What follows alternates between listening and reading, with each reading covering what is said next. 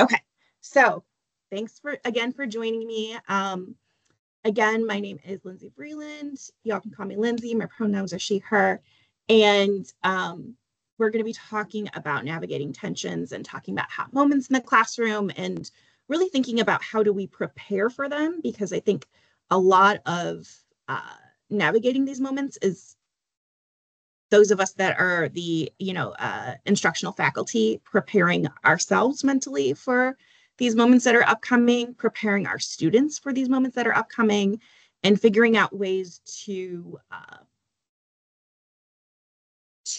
handle them in class in a way that feels respectful, but is also going to not diminish people's feelings or the importance of the conversation. So we'll be talking a little bit about that, and then also talking about how to repair relationships and trust after maybe something big has happened. That can happen. Again, I've been teaching gender and sexuality studies, so some of the topics that might seem like basic, quote unquote, basic, like feminist topics, like talking about abortion. Some people have very strong opinions about it. Some people have personal relationship to it. Some people have religious beliefs to it attached to that. And it can be really hard to talk about these things in a way that doesn't bump up against somebody in a difficult way. And those moments where we're challenged and we're encouraged to think about something differently, that's part of learning. But it's also uncomfortable, and it can be really uncomfortable when we have students in our classes that feel like they're the only ones who are being challenged and that they're being put on trial, or that they're not being respected because of what they believe to be true about an experience, or what is true to them about a topic or experience. Okay.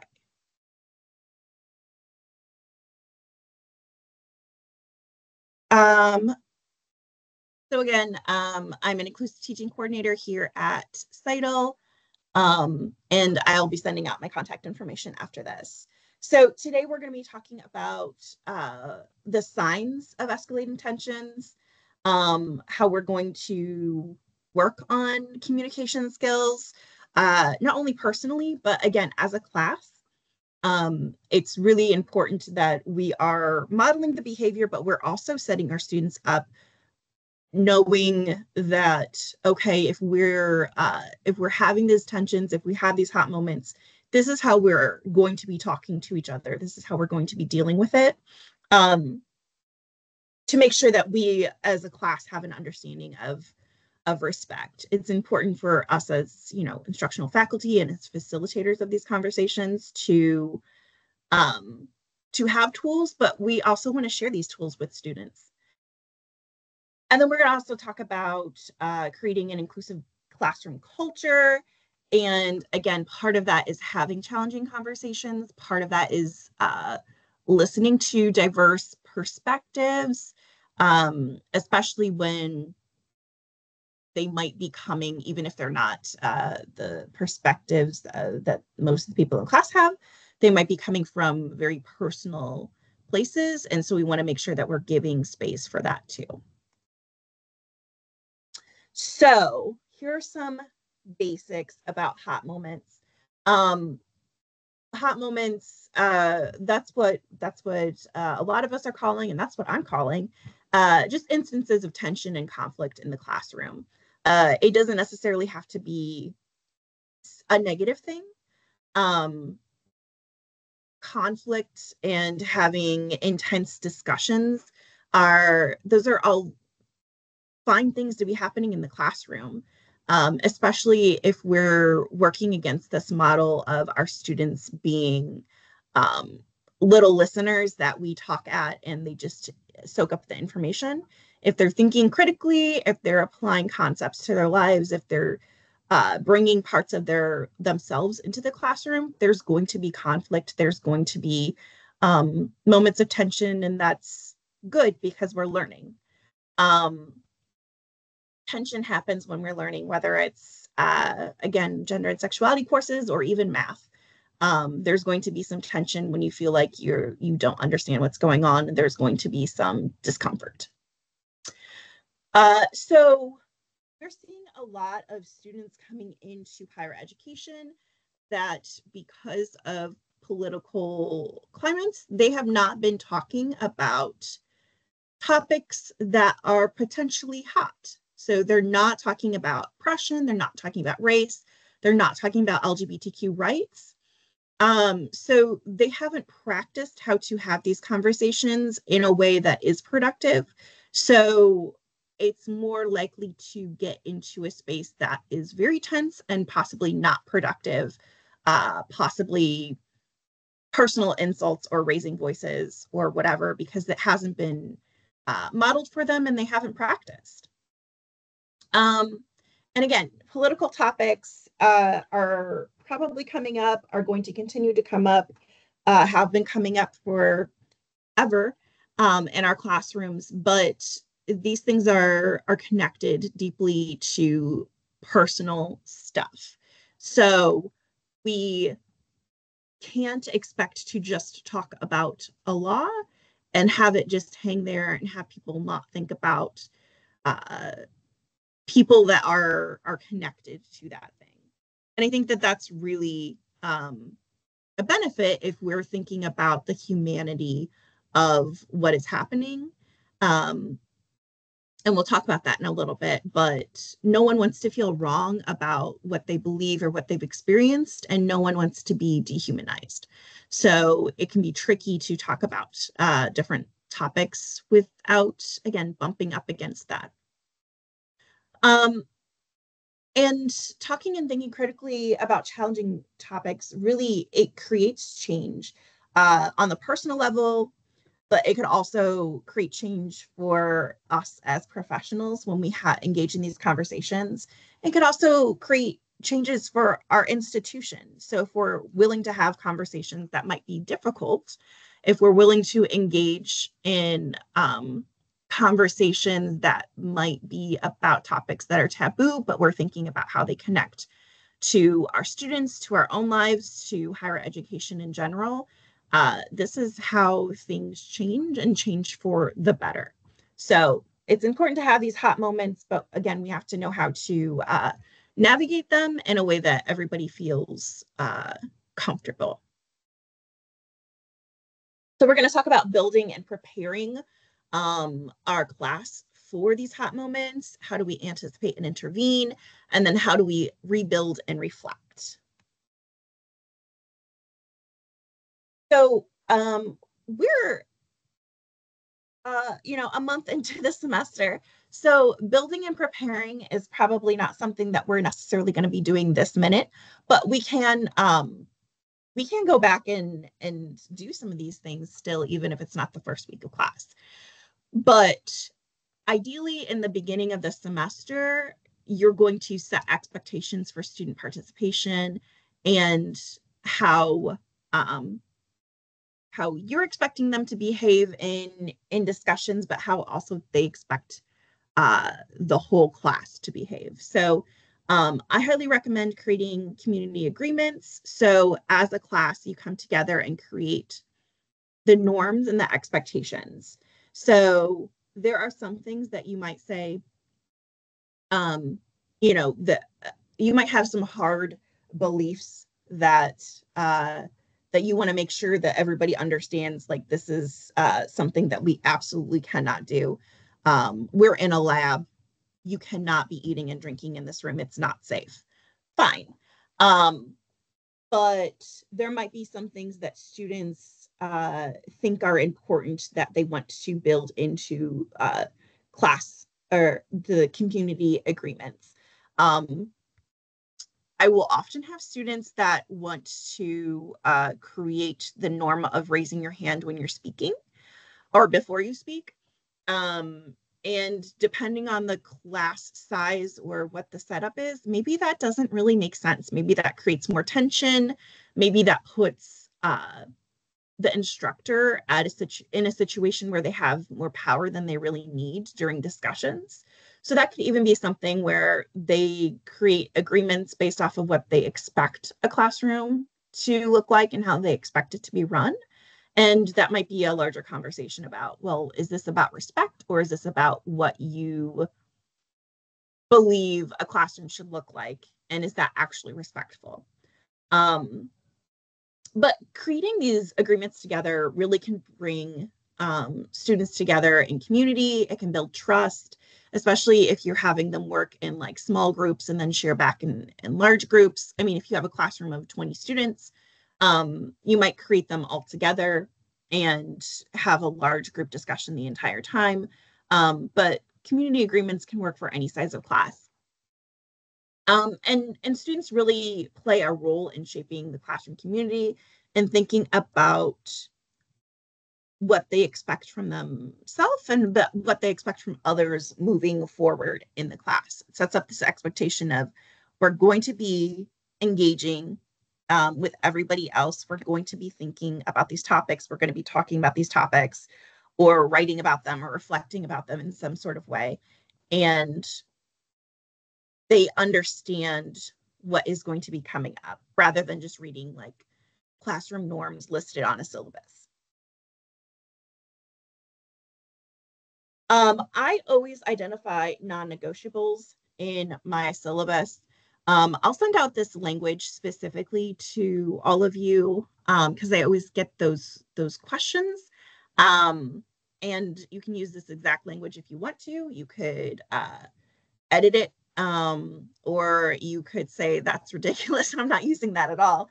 Nothing hurts my feelings, but I always identify non-negotiables. So what are very core things that I believe are necessary in order for us to work together in an environment. So sort of like house rules that you would have for a class. And it's possible that you would, share these with students and that you could edit them together.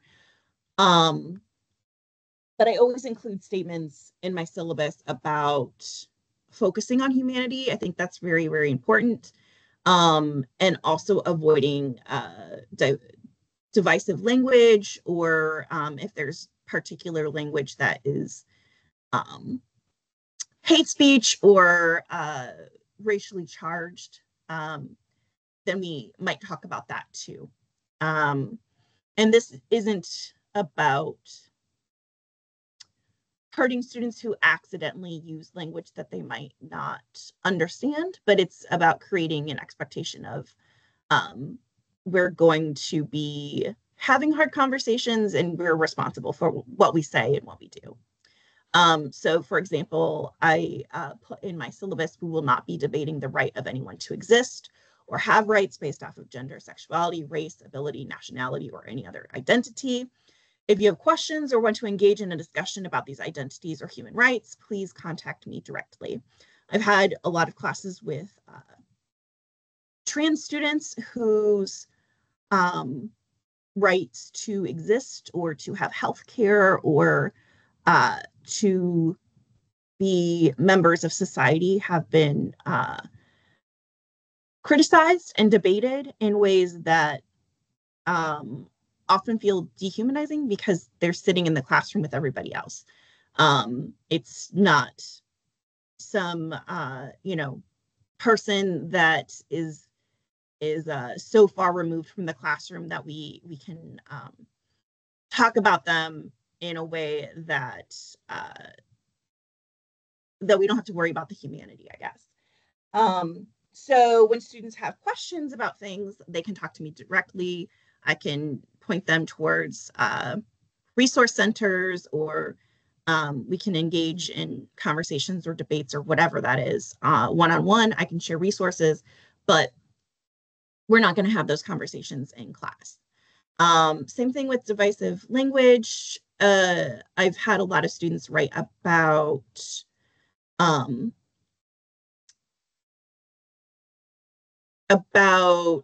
immigration, about documentation, about laws that have to do with borders.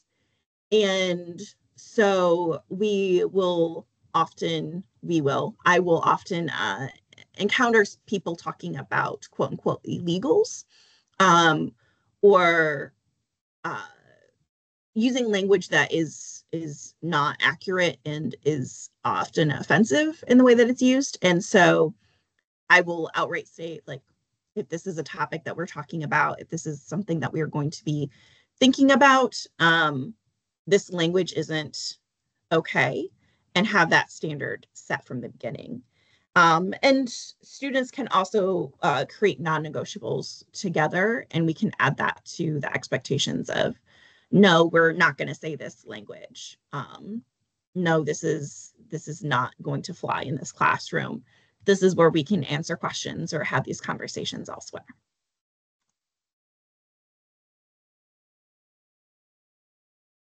One of the things that really helps students prepare for having conversations about difficult topics is sharing content warnings. So I'm not saying that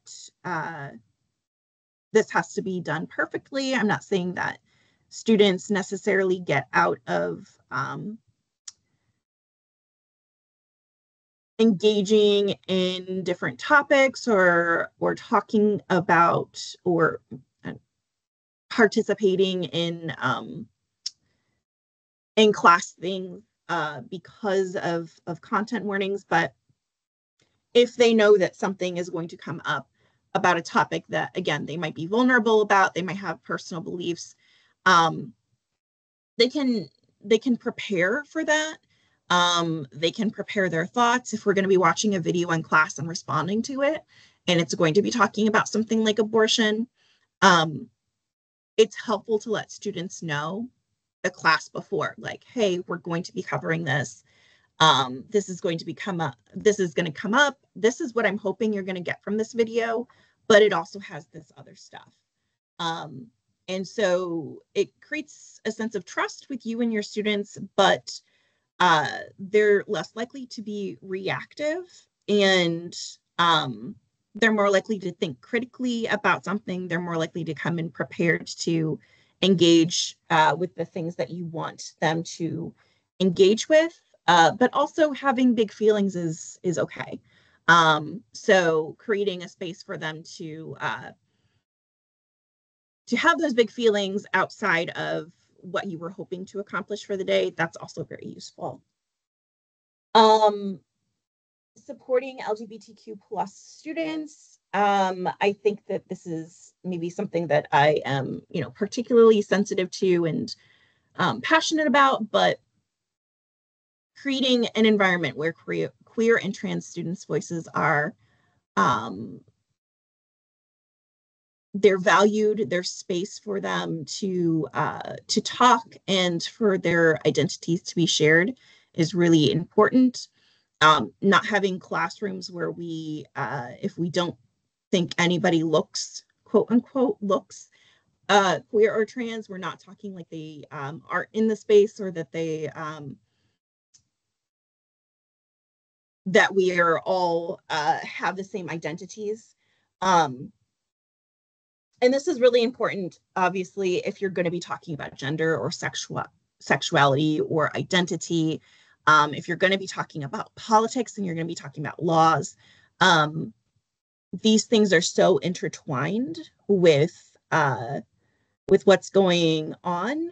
It's really important to make sure that you are taking care of your students and are demonstrating support, whether it's by using proper pronouns, acknowledging that, queer and trans people exist. Sometimes it's very basic things that can really demonstrate to students that you actively care and there's a space for them to talk. So anticipating and intervening in class. When something happens that turns hot, again, I don't know that hot is necessarily a bad thing in our class, because it can be very productive. But we want to make sure that we are monitoring that, that we're aware of what's happening, and that students are also aware of what's happening because they're part of the community.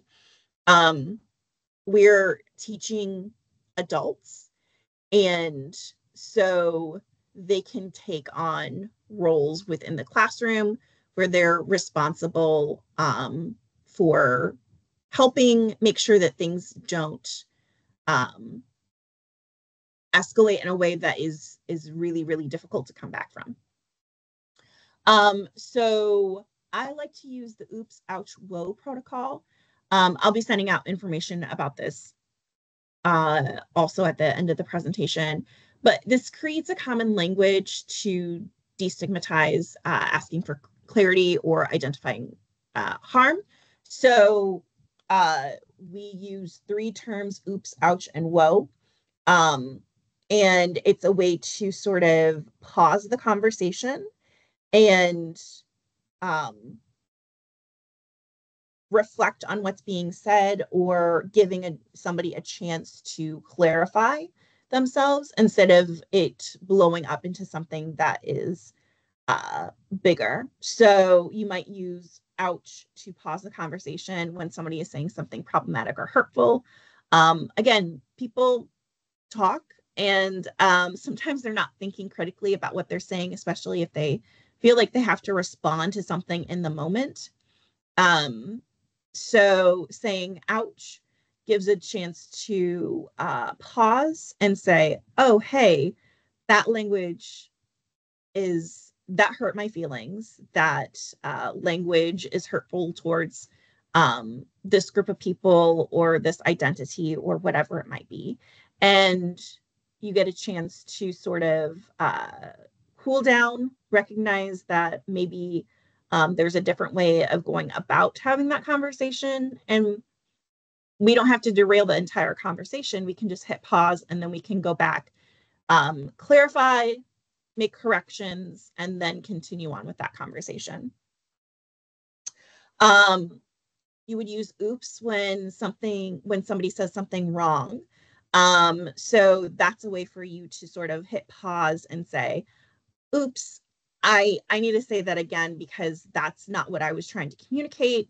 That was a bad word that I used. This came off in a way that I'm not happy with.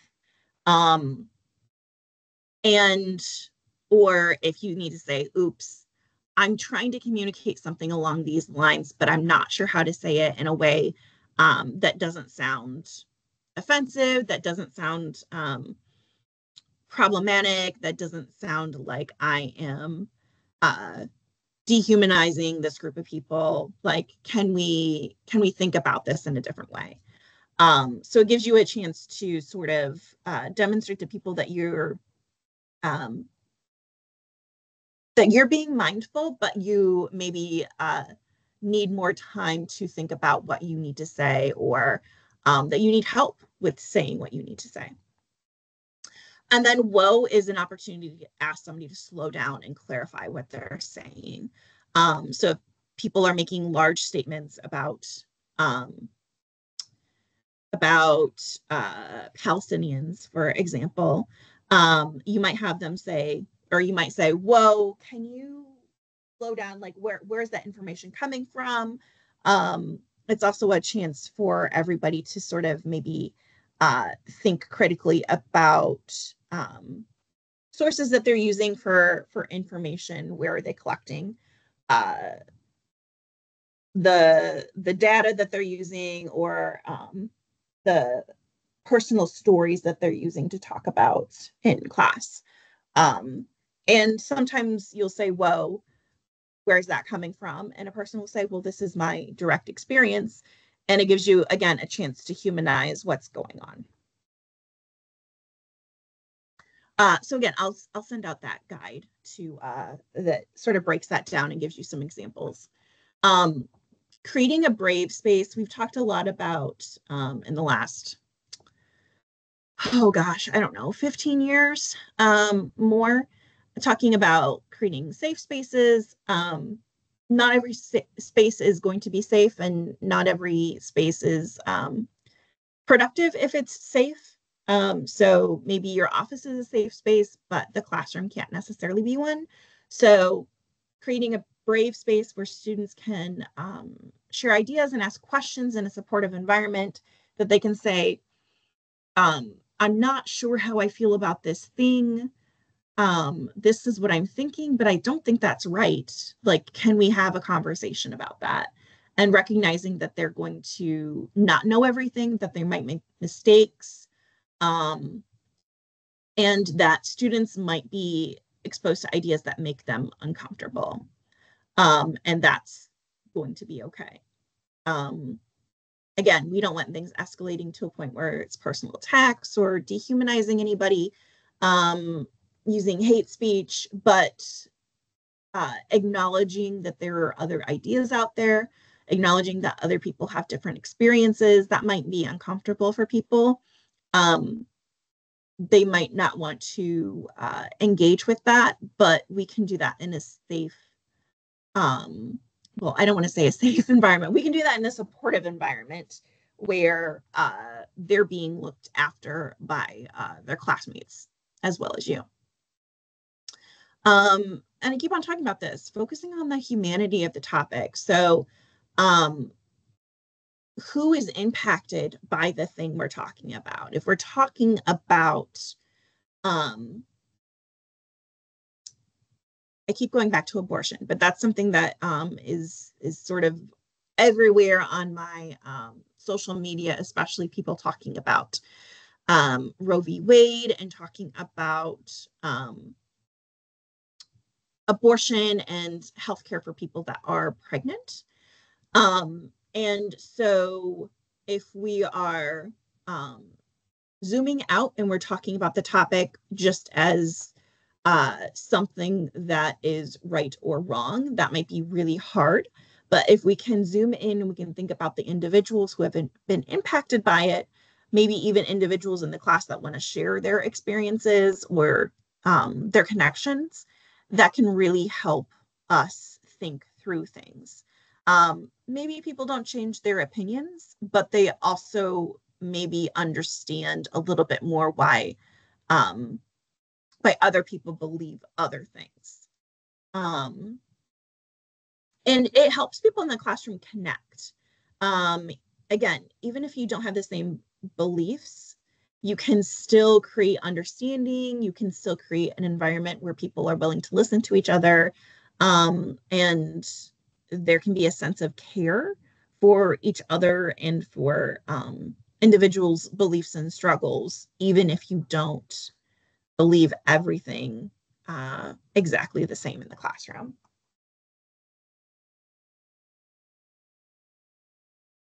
And so last, I want to talk about rebuilding and reflecting. It can be really easy to shut a student down when they say or do something that's not appropriate, whether it reflects something that you believe or experience or that is true to you, or if you see them, hurting another student. It can be really difficult to shut it down, dismiss the student, and create an environment where they're not going to open up or share anymore. They don't feel comfortable in the space. And so we want to make sure that we don't set a precedent for that. Obviously, inappropriate behavior is inappropriate, and we want to make sure that we are acknowledging that.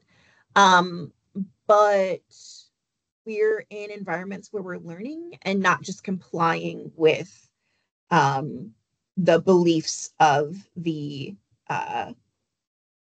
instructor.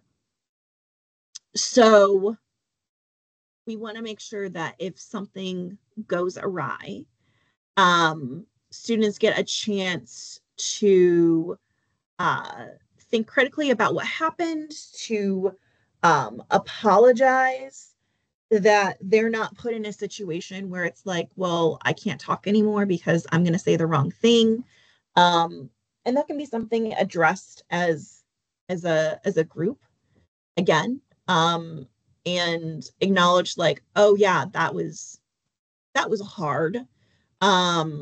Let's think about ways that we can avoid something like that happening in the future. Do we want to write for 5 minutes before we engage in in-class discussions about these topics? Do we want to do XYZ things in order to avoid a moment like that caused a lot of tension and potentially hurt?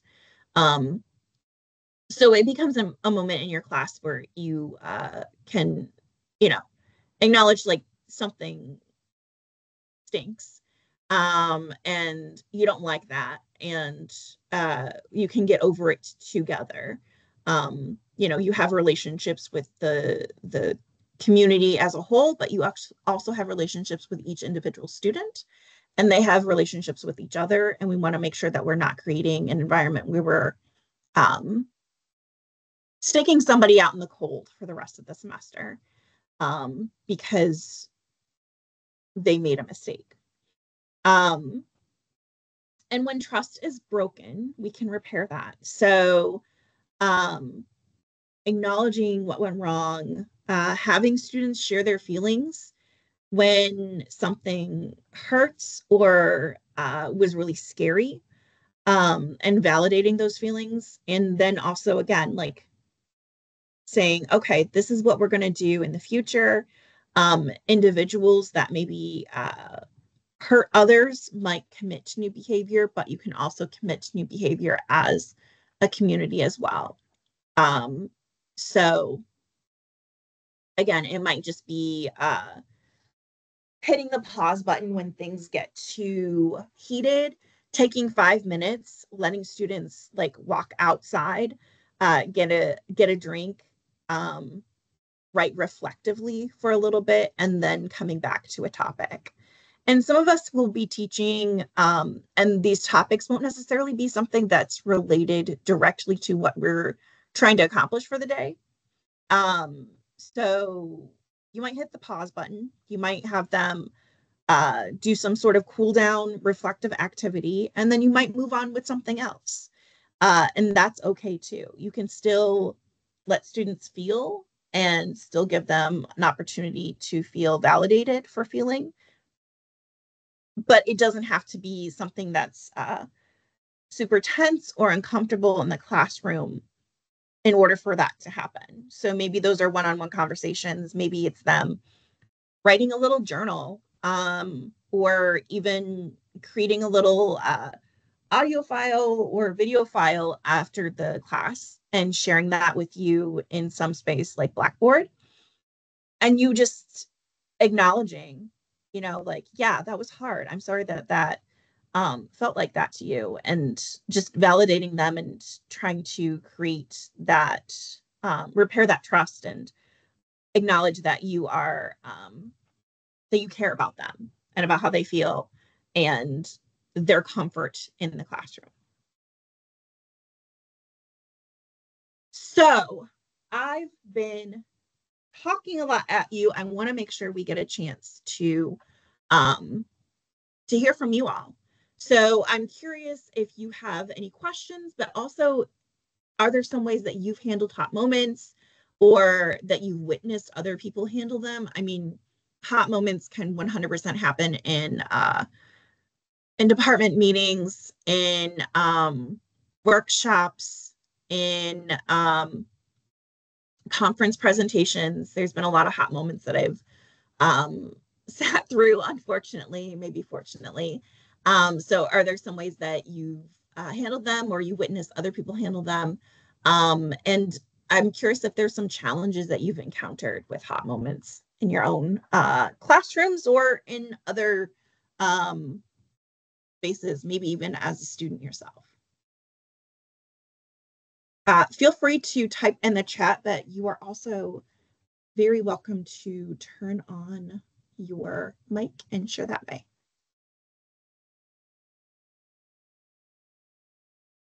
Yeah, Caitlin. Yeah, I've got a question, and sorry, I've got to leave in a few minutes, so I thought I'd jump in and give you the question right away, if you don't mind. So when I'm thinking about like a classroom space, oftentimes I have time to like build trust and rapport with students. But maybe for like, I'm thinking about writers workshop specifically for events and stuff where I don't have that kind of rapport necessarily with students, but I'm still trying to make an inclusive environment. Do you have any recommendations for how to kind of deal with hot moments in that sort of space where trust isn't necessarily there as much? Yeah, yeah. I wonder, are you thinking about like your open mic stuff, or are you Yeah, thinking about, absolutely. Yeah, okay, open mics. okay. I was like, is there something else going on? I was just invited to the open mic, so I was wondering. Okay, so yeah, what something that I would consider is sort of at the beginning of the event, um, talking about intentions and sort of, like maybe creating some like very short community agreements based off of that. Maybe it's an interactive thing where as people are coming in, you have something on the board where they can write about, again, an intention or an agreement about being in that space. Um, you might also use what is it called? The GROWS method. I don't, it's not a method. I'll send it to you, but you might have seen it in other workshops at NAU, but it's basically like talking about, it's an acronym that's talking about like uh creating respect in the space. Like you learn, you take the things that you've learned, but not like sharing personal experiences, sort of like how can we be vulnerable in a space and learn together and share together, but not disrespect people by sharing their stuff outside of this space, and how can we respect each other in this space too and create room for different voices. So I'll share that too, but I think that potentially having some sort of something in the beginning of an open mic, and having it even just like posted on your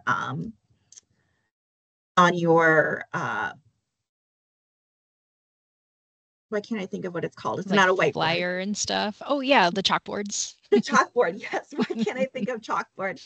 Because it's so antiquated. Or flyers too.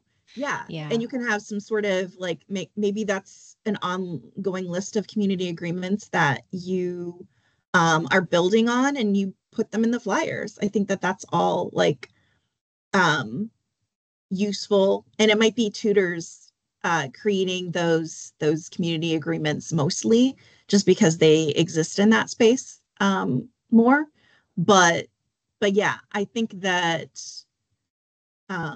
even though you've built up, the rapport and the connection and everything too, I think that revisiting that doesn't hurt. And I think that being really intentional about that and saying, hey, I want to make sure that this is what's going on. Let's do this thing together. And being so transparent about that, I feel like students really react well to that. Thank you. Yeah, I mean, I think any chance I can have to be more intentional is a good moment. So thank you. Yeah, of course. Thanks for asking that question. Any other questions or things that you all have been doing that have been working or aren't working, or that you've seen other people do that you want to highlight?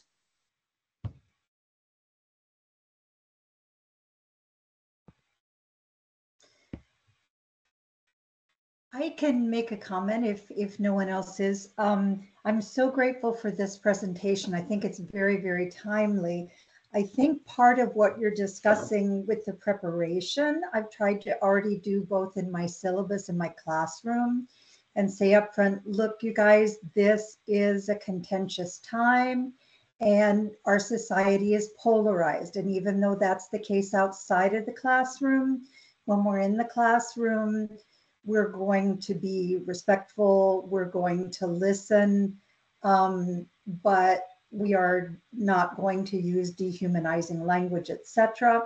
My concern, and the reason I was coming to this, is that I recall after the election of Trump, that there were some really hot moments in the classroom where students were actually calling members of other political parties idiots, traitors, etc. And you know, I had to shut that down pretty quickly and say, well, now we're all entitled to our opinions, but we need to state them respectfully.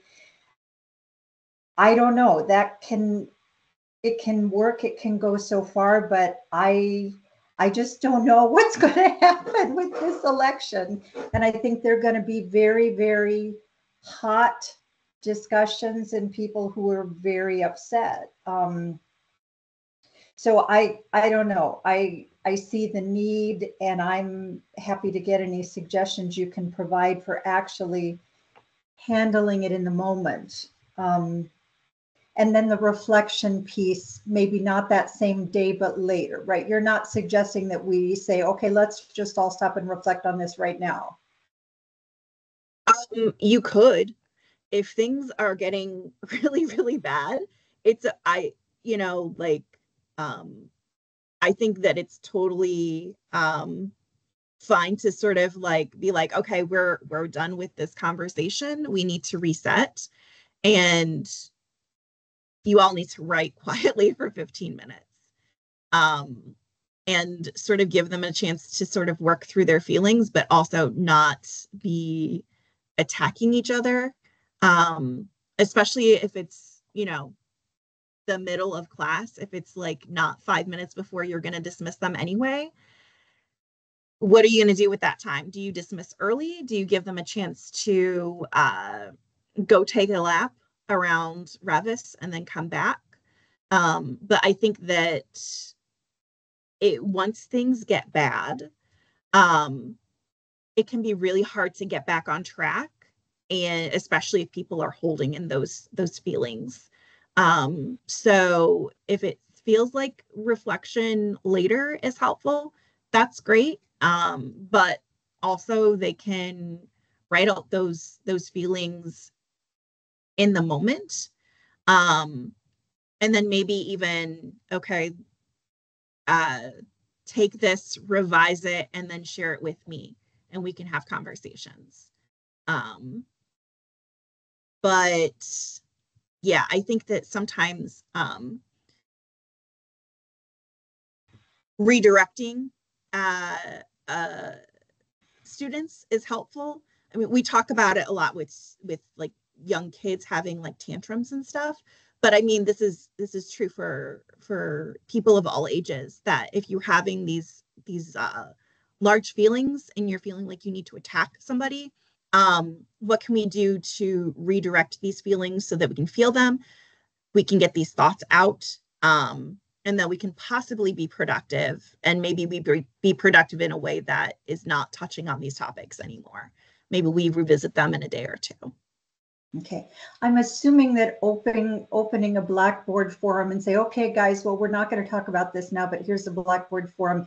We might have the same issues. So I like your idea of having them write about it and then provide a space where they can post in a way that only the teacher could see what their feelings are and respond to that in a way that's individually appropriate. So thanks for that. Yeah, of course. And it's, I wish there was like a simple answer that'd be like, you know, do this thing and it's going to be all better. But like, obviously, I'm sure a lot of us have been in the situation too, where it's like somebody does something, it's offensive, it irks you, it hurts some, like your feelings or somebody that you care about, that you want to protect. And how do we get back from that? And sometimes you just have to feel those feelings, and you feel unsafe or you feel on edge, and it's hard then to refocus on the things that you're supposed to be learning or the things that you're supposed to be accomplishing. And so I think that making room for being like, hey, this is tough. Your feelings are valid. If we're going to talk about this thing, we need to make sure that we're doing it in a way that is going to be productive. If you're just going around and calling people names and it's not relevant to class, then this is not helpful.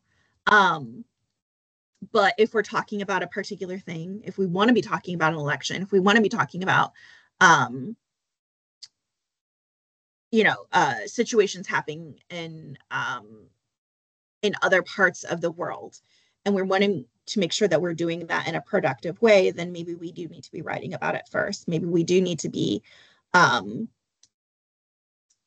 reflecting on it.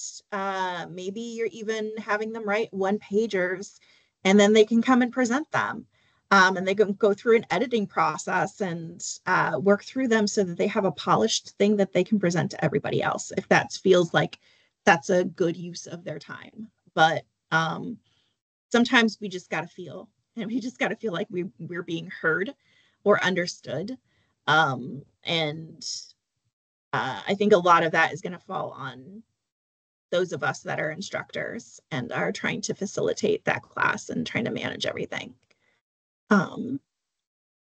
Yeah, any other questions or things that people want to share that have worked for you?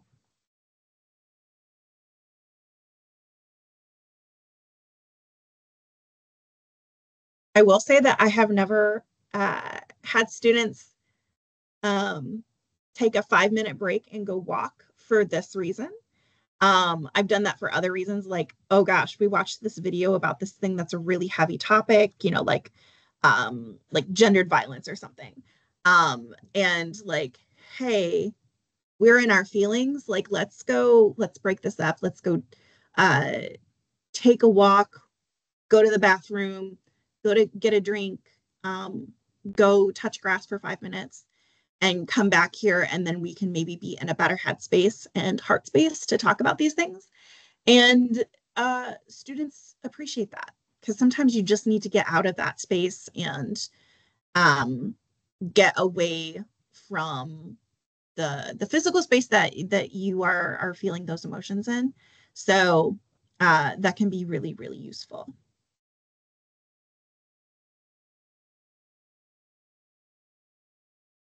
Thanks, Ellen. It can be hard, though, if you're teaching a 55-minute class, to be like, oh, hey, let's just 15 minutes, let's go walk around the room or something, or the building, whatever that is.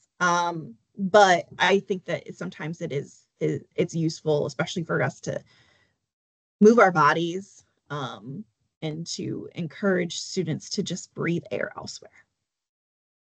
Okay.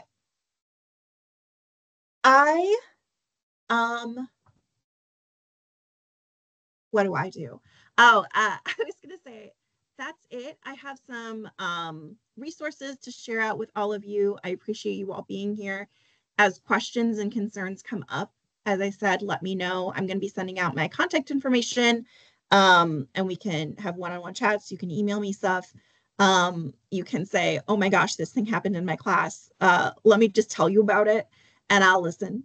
I am aware that it's a challenging time to have students, and again, whether it's related to what's actively happening in your classroom with the things that they're learning, these hot moments are related to them as individuals, and so they're going to be coming up, and whether they're actively talking about it in your class, they're going to be carrying these things, right? So I think that it's really, really useful to make space for that, to acknowledge that our feelings are big, whether it's an election season or not, and that's normal and that's human and that's okay. Okay, well, thank you all for joining me here today.